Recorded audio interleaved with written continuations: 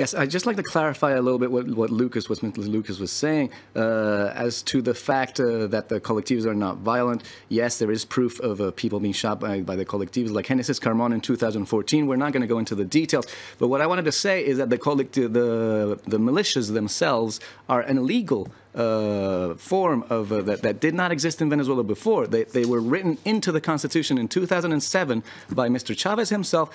That referendum was rejected by the majority.